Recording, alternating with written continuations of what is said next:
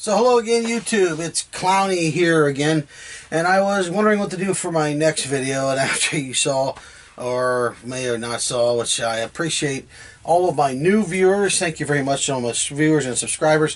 Thank you for helping me get this off the ground here. I appreciate every one of you, and if I could ever get up to a number where it feels like I can do a giveaway, I will do a giveaway. So send people my way.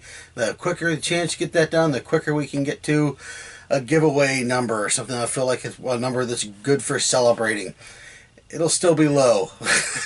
Don't worry.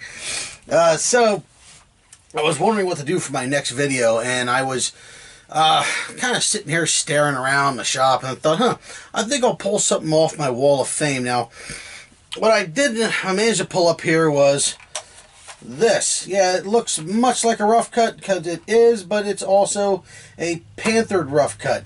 Roughcuts, well, not Roughcuts, Panthers, when they first came out, as we all know, went through a massive change. They went from awesome air tanks to a channel change of the internal to a very small air tank, which is now the current running Panther. Well, when they were really big, they were kind of the XBZs of the day. Everybody were putting Panthers in everything, and I decided to put two inside of a Roughcut.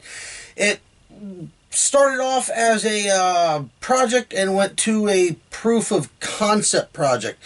The only reason I'm kind of doing it now is because some of the stuff that I've been popping up on some of the web pages and things like that, some work that I have pulled off before, I just feel the need to start showing this stuff off because it's kind of a fun thing to do. So what we're going to do here is I'm going to quick go over a very fast external view of the blaster.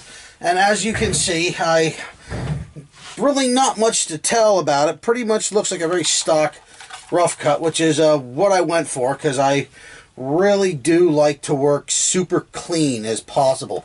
Small amount of shell modification right in here, as you can see, or may not with the lights.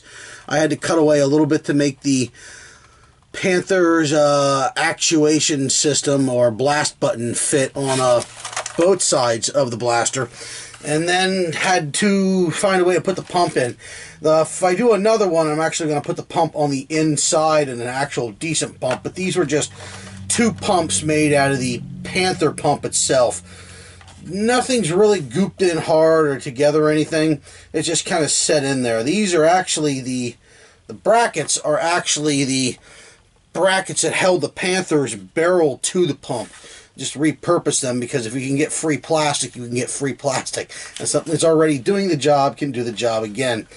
Now, it is a shotgun. I have taken out all 4 air restrictors on both sides of the blaster to give it the nice puff that it gave to, but it doesn't quite work as well as it should. And I'll show that after I get done opening the blaster, because I have a Gen 1 Panther on one side and a Gen 2 or 3 on the other. Now, they're both the same tanks, but they changed a little bit of the internal to kind of like an update or something like that. Went looking less like a Buzz Bee shell to a slight difference. It's not much an air restrictor or anything like that. It's just, they just kind of changed it for some strange reason. So we're going to go to a cut view of the opening of the blaster here, and we're going to show you the internals. I've taken out all the screws in order to save some time, and it is of note that I had to flip the blaster over because I had taken and put in the new internals on the other side. Very little shell modification, as you can see here. So we're just going to pop it open.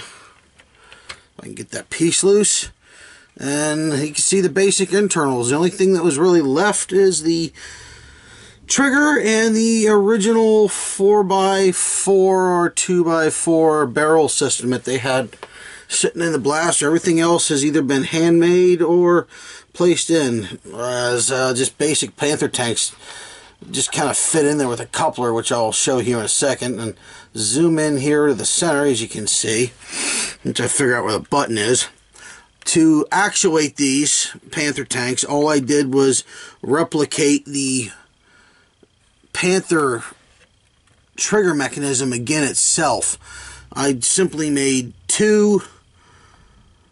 It's not polycarbonate because I don't have it. I think it was polyvinyl or whatever they make the light covers out of, because my buddy's workplace gave away all the light panels they had, and they were 12 by 12 clear plastic squares. I had about 2 feet worth of them stacked high, and I wasn't about to turn that over because it's free plastic, so what the heck.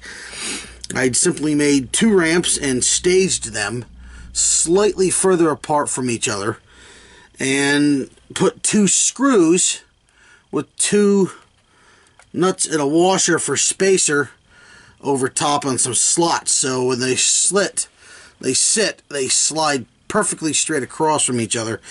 The plumbing itself was a bit of an issue because I didn't plan ahead for it. Like most of us do, we just kind of hurry into these things. So I did have to drill some holes through the plumbing, through the plastic itself. The original hole obviously didn't work, and I had to place 2 more down through the the vinyl, whatever exactly. I'm not entirely sure what it is. So I'm going to zoom back out here a little bit, and we're going to go up to the barrel assembly. Now, in the barrel assembly, it was real easy. The Panther tanks pretty much slid right in, but they didn't fit tight, so I had to take a piece of a PVC tube and cover over it in here, and I can't quite remember what it was. I think it was 1/2 inch, if I remember correct, or maybe 1 inch PVC tube. It wasn't really hard, it just slid right over the front of these things, and as you can see, there is a small black mark right here. It's so I could get them lined back up with the trigger mechanism when I had the things out. There is a set screw on the opposite side of this, and one on the opposite barrel on the other side, that I decided to take out ahead of time because it's kind of difficult to get to them and flop the thing around on camera. Not a whole lot of excitement there. We're going to move down to the pumps now. All I did was just glue the original pumps back on. Like I said, this is more of a proof of concept thing than it was an actual battle, because it didn't, it just kept running into small issues here and there. So I just added the simple, just put the pumps back on. The white parts are the struts that held the inside pump to the barrel assembly originally.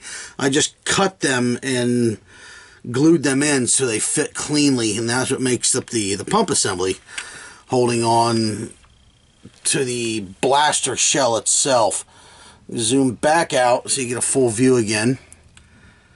It's, yeah, basically relatively simple assembly. Just used a wire over here then to connect one piece of plastic that's slid on top of another. So we're going to close this thing back up and get on with the rest of the video. Okay, so that was the internals of the blaster. As you can tell, it's actually fairly simple.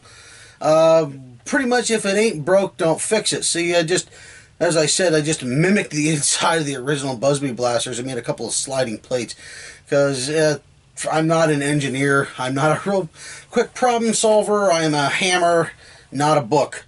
I solve things by going at them and going at them quickly and just chaining logic together.